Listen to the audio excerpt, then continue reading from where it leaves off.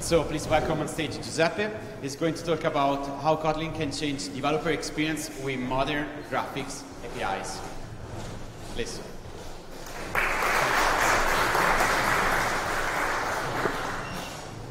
Hi, thank you. As I said, I'm Giuseppe Barbieri. I am a graphic developer by Reno who is working on a software called mCheck, which is a cat-like software for analyzing the visibility field of different types of vehicles.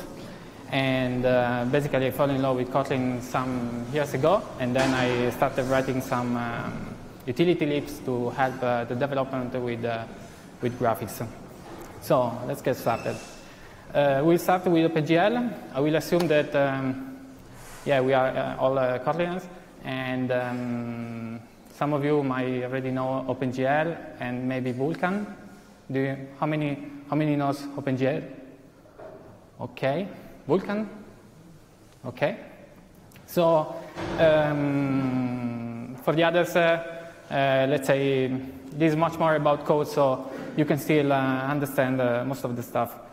So let's get started with OpenGL. So it's a really whole library, let's say, started in '91 with SGI. Then they left the development in 2006 and basically hand over to Kronos, which released a very big version, 3.0, in 2008. They also introduced deprecation mechanism and context. And the 4.1 is the less available macOS. This is a little shame. And the last release available for all the other platforms is 4.6, which was released on 2017, 2 years ago. Vulkan came a little earlier than that. So, welcome GLN. What is about? Basically about makes some massive use of inline classes, where basically you already know it's an integer, and most of the time it's an integer, but works like classes, and also enums, although they are not really available in Kotlin, but there's a little trick. Then also we have inline functions, so basically you write the nice code, and then everything, all the, let's say, I will not say ugly, but all the boilerplate code will be then replaced by the compiler.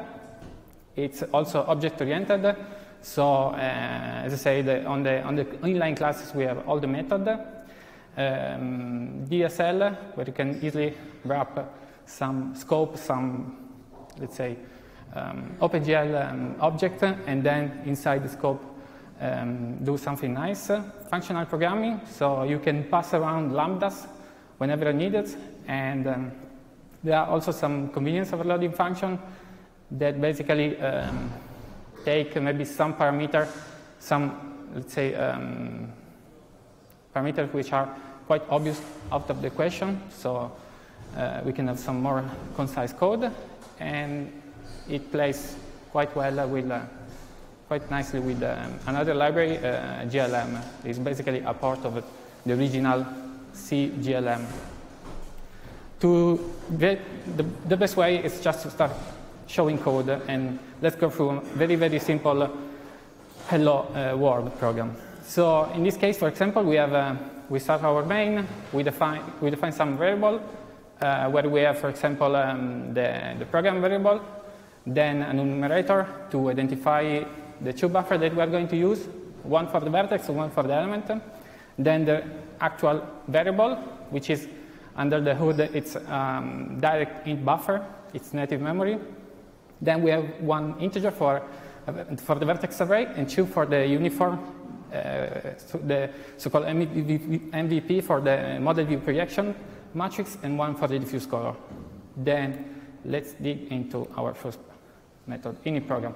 Okay, here you can see in our function we start just. I will show you first the plain way to do it in Kotlin. So we first create our program, then we want to create our vertex shader. We have another function for that called init vertex shader. We go inside our init vertex shader. We can define here the source. This is a pretty standard shader where we have, for example, matrix, two then incoming attribute, vertex attributes. And here Kotlin makes very nice because first we have the triple quote. So compared to Java, this is already a very nice point, very nice advantages. And if we want, we can also inject, as you see in the comment, we can inject some explicit vertex layout, like for example position. Then we have also one for the color. We have an outside code for the color that will be linearly interpreted by the segment shader. And then in the main, we simply multiply the incoming position by the matrix. We assign to the GLSL position, and then we also pass the color. Then we create our vertex shader. We need to pass, of course, the type of vertex shader, the type of the shader that we want to create. In this case, vertex shader. Then we can have a generic init shaders where we give the object we just created and the source. In the init shaders, we receive, as I say, the shaders and the source. So first, we want to set the source to the shaders. We want then to compile the shaders. It's a lot of redundancy here. Then we want to check if, of course, everything went fine, or we want to know if there was some problem. So we retrieve the compile status. GL get shader I means that, of course, we will get an int. Then we need to, for example, check this int against one OpenGL constant, like GL false. If the compile fail, then we want to see what went wrong. So we want, of course, to retrieve the info log, but to retrieve the info log, we need first to retrieve the info log length. And this is what we are doing here. GL get shader I, we pass the shader set, and then the constant info log length. We return an int. Then with this, we can call GL get shader info, which will return automatically a string. And then finally, we can throw our nice exception with the reason why the compilation failed. Then we can come back and we can return our vertex, which is an int. So how can we make this nicer? First, we will return from the init vertex shader a GL shader. This is an inline classes. The source is the same. Let's comment out for space problems. Then our original GL create shader will be converted to a static function on the inline class. So we want a GL shader, and we call create, passing, in this case, vertex shader is, you can think about like an enemy. Then what we do here is basically we scope the GL shader, and then we can simply type much shorter code because we scoped it, so we know what this is going about, and we don't want any more redundancy. So we call simply source. Maybe this is unfortunately naming. Then we compile our shaders. Compile status. This is also nice. We are inside these, let's say, inside the scopes. So compile status is just, let's say, custom get variable, which will return, of course, the compile status. And we already know that the compile status should be a Boolean. So immediately we can return directly a Boolean. And then also the info log. I don't want to write all the boiler code. So I want to hide in the library. I just want to type GL shader info log, and then I retrieve all the log that is telling me what went wrong. So we saw here GL shader dot create vertex shader. Question is, what is this vertex shader? It's an inline class or a numerator? Well, it's actually both, because although Kotlin doesn't have yet inline enumerator, there is an issue on utrack, which I personally hope to implement also inline enumerator.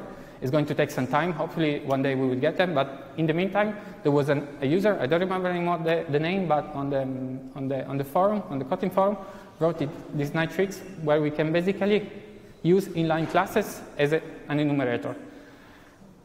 There's just one disadvantage, let's say. Basically, the end user can create some additional enumerator, but of course, we want to play nice, so it's a cooperative environment, and I mean, the user will not hurt itself and create an additional, maybe wrong enumerator.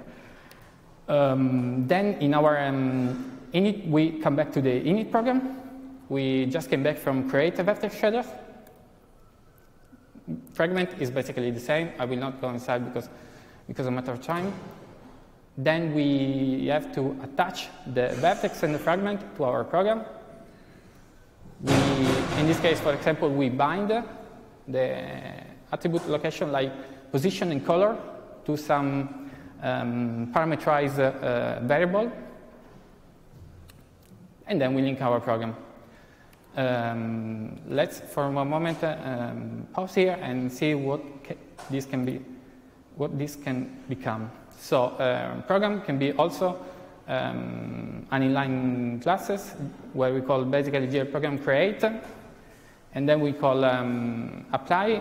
Here, GL program will be scoped again. We call our corresponding create vertex and fragment shader, which in this case they will return inline classes instead int. Then we can use, for example, the nice overload operator from Kotlin to attach the vertex to the program. We can then, instead all of this stuff, GL binding attribute location blah blah, we can simply type the string. We are inside the scope, so we offer an extension function on the string that will, when will be set, it will be automatically called GL bin attribute location behind the curtains. So it's more like, I would say, natural. Then we link, just one call, and then we continue. We continue. Here, instead link status, we have, as before, just one variable because we are inside this block. Also, info log is just one line. Then we detach the shaders. It's not mandatory, but if you want to do the things clear, we detach them from the program, and then we simply delete the shaders. Since they are inline classes, we have a method available on the inline class itself. Honestly, you can do all of this with just one line. Using GL program init from path, you give the path of the shader source, and then the library will look through in this path for, you give up to the name of the shaders. Then the shaders need to have all the same name, and then through some standard shader extension like vert, frag, geom, test, and so on. We look if they are available. If they are available, we load them, and then it will compile into the program. Also, it will look in the same directory if you have any import on any additional shaders. Remember when we had to bind the attribute location? These, if you remember, need to be done before linking the program. So how can we do? We just pass them as a lambda at the end of our init program. And this lambda will be, of course, served to you with a program base. It's an object. Basically, offer you all this nice stuff like attribute with an extension variable on a string. And this will be called before the link program. Then link program, blah, blah, return the GL program to you. Everything nice and puffy. Okay, now init buffer. We go in the init buffer. This is pretty standard. We generate the buffer. We bind the buffer that we retrieve from our buffer variable using the numerator, just to make it nicer. Then we bind to the GRarray buffer target. We upload the position. We detach the buffer. Then we do the same for the element, and then we check the error, and we come out. So here, the buffer, we can basically generate them in just one line, we scope them. Since we scope, we can just use the numerator to retrieve the corresponding buffer. We bound it, and then we pass lambda, what we call, for example, just data position data. Everything is already known. We know the buffer, we know the target, no need to redeclare them. Same for the element, and so on. At the end, the buffer will be detached. Check error. Init vertex array, we do the same. Generate the vertex array, bind. We need to bind the buffer. We need to call a GL vertex attribute pointer where we give all the stuff to specification for our vertex layout. Then we detach the bind buffer, and the vertex array required to left bound the element array. This is what we do. We enable, we detach, we check the error. What we can do, we can call GL gen vertex array. We give the reference to our inline function. This is also something really cool in Kotlin. We bound it, we scope the buffers, we call the numerator bound on array. GLN offers some predefined layout, just post2 call set will automatically call all the lines that you see above. We bind the element, we enable, we check the error, and we come back. Then here in the render, we basically have a window size vec2 heap position, where we calculate our projection, matrix, view, and MVP matrix. Then GLN offers you some overloading function like this GL viewport window size, set a clear color, clear depth, then we clear the corresponding buffer, and we go to the next stuff. We use the program, we retrieve the memory stack in order to allocate our matrix in native memory on the thread stack, and we bind the vertex array, draw element, unbind, unuse the program, return true. This can be done in the following code: program used, we enter, just GL uniform MVP, and we give the matrix. Everything will be done in the background. Vertex array bound as before, draw element, just pass element. Triangle is the default type primitive, and all the rest will be retrieved from the, in this case, element is an int buffer, so we can retrieve the number of elements that remains, the type, it's an int, so unsigned int, and then the pointer at the end is defaulted to 0. Return true. At the end, we can just call the corresponding delete on the stuff. So with DSA, we can basically what was before, like GL buffer parameter get translated to GL get name buffer parameter. With GLN, you simply call buffer immutable storage on the inline class itself. Pretty natural and standard.